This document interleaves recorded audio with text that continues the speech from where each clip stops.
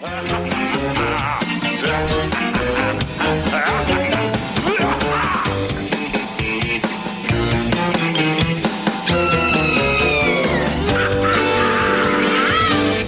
it's Chiller Theater, Ina. Ina?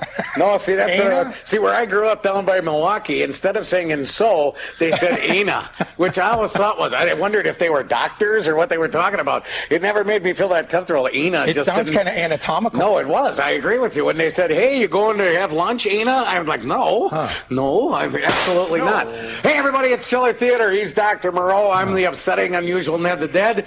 And tonight's movie is... Killers from Space. That's right. Tell me who's in the movie. Starring the fabulous Peter Graves of Biography. And Mission Impossible for you oldsters. And the movie Airplane. That's right. Absolutely. And Geico. It never ends. Go watch it for a while, then come on back. We'll be with you. I like the guy on the radio. He's looking up like he can see the plane right through the ceiling. No, it's nice. And a lot of times you can, if you look hard enough. I think there's a speaker there, but the movie is so well directed that you can't see the speaker. I usually feel that way when I'm looking at the door of the women's locker room, you know, that kind of deal where you can just sort of see. No. Remember X-ray specs as a kid? Boy, I wanted a pair of them bad boys, I'll tell you that. Hey, I'll tell you, how about the lucky people that got the chance to sit in lawn chairs by the atomic explosion? You know? With the ski masks. A little radiation will do ya. Oh, yeah, no, ski masks are impenetrable, as you know. Smoking used to be good for you, too. Well, and there's plenty of it being done in the movie. No, there's plenty being done, and you'll see. As one of those movies where there's a whole lot of smoking going on. You know, when there's shots where they devoted an actual, like 10 seconds of the movie just to have some dude stoke up a cig, that's a bygone era, my friend. Because it's cool. It's not that cool, though. It's bad. Go back. Get back. Dude woke up with a little eye flangus. You know what I'm saying? I'll tell you. Dude, when you got some eye flangus, I mean, I've had that junk that you peel out. I've never quite had it coming at me in the middle of the night, though. So when you can't sleep, what do you go? If you're going to go have a beverage when you can't sleep, what's it going to be? Probably something dairy-based. Are you serious? Is that true? Hey, chocolate milk for me. Are you serious? Yes. Well, see, he went and had milk, and I'm thinking to myself, you know, as much as I am from Wisconsin and I understand the nature of calcium and our need, of course, to support our farmers, which I believe in every way. And so I don't, right, you know? And so I'll tell you what, the other side of it is, though, is if I could go guzzle 2 gallons of milk, I ain't going to sleep one darn second faster having done that. Well, if you do, you'll just have to go up and go to the bathroom sooner or later. So even if you do get back to sleep, what's the point of drinking anything? Whoa, this has gotten so deep here. That's where they get you. He's nuts. What? He's nuts. That's it. He's nuts. Hey, dude has got some vision issues. You know what I'm saying? I mean, I think that nowadays, I believe that, you know, when you get that, like, whacked out deal where he's starting to flip out and all of a sudden his eyes become very selective. I know. And he becomes real selective and all he sees is, and I will touch you. Don't worry. I know you recoil whenever I get near you. Why is that?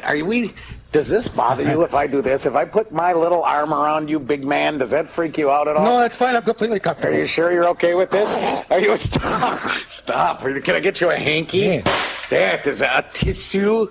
You know, a hanky. I don't know about that thing or not. Let me ask you something. Go ahead. They said be on the lookout for a two-tone Why do you coupe. say you're going to ask me something and then you look at them? What's a coupe? I don't know what. Well, what's a coupe? It's this. That's a coupe, isn't it?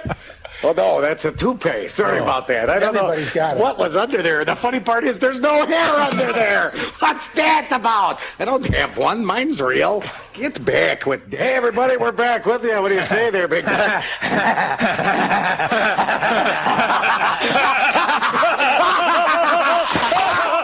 You know what? I think, wait, let me get out my welding tools and do a little chest surgery. What do you think about that? Logan, are you having a problem over there? No. What's the matter, Logan? What's the matter? Show us what's the matter. Oh, look at his eyes. He's got, oh. And I'll tell you, when they come off, it's bad. I think it's time for some chest surgery, my friend. I believe, wait, let me just do some really intricate surgery with an acetylene torch because they're great to do surgery with. Or what? That is what it's all about, friends. It's about medicine. It's about advances. It's about eyes. You're furthering science. That is furthering.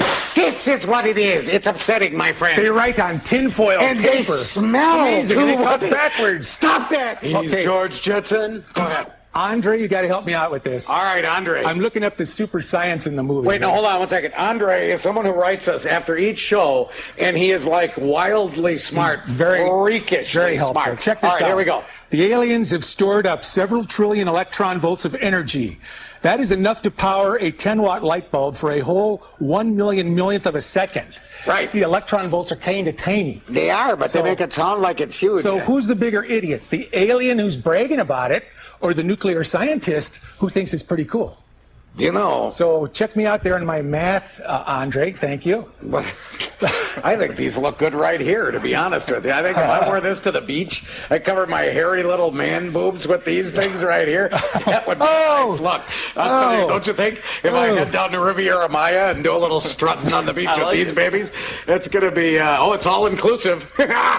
That's bad. You know, he says there, I have my glasses on, as you can tell, because I feel studious right now. So they say in this deal, he says, you're asking me to sabotage the world. And then the guy goes, yeah. And he goes, oh, well, I guess that's okay. Now, oh, look. Look at they come to you. Look at it come to you. Unfortunately, it leaves the light. You know what? Wouldn't this be neat if this was a Pinocchio-like thing? A Pinocchio situation? And I'm a lion sack. That is, I am. I'm a lion sack of Ned. It's bad. It is. Look at this there. Here, you may have it now. You may handle the horrible Ned on a stick. They actually serve that at the fair now, by the way, and if I were you, would stay away from it. It's like the frozen banana and then the deep-fried Twinkies that they have now or whatever. That's mighty good. Wait, do the whistling. Back to the movie because we love you, or what?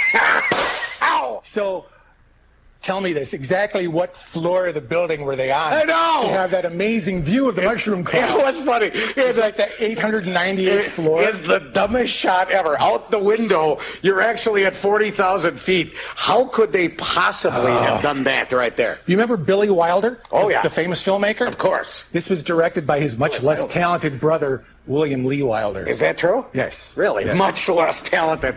Well, you know, you're older, less talented. Well, and, you know, you find that, which is, in our case, how old are you?